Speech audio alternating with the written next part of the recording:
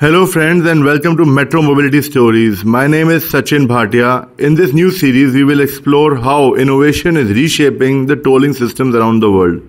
Traffic congestion and toll plazas create mobility challenges that affect millions of people every day. However, technology now provides solutions that can save time, fuel, and even lives. One significant breakthrough is a multi-lane free flow. This system allows vehicles to maintain their speed on highways and expressways by eliminating toll booths. Instead, it uses advanced AI-based cameras and sensors to collect toll from vehicles at highway speed.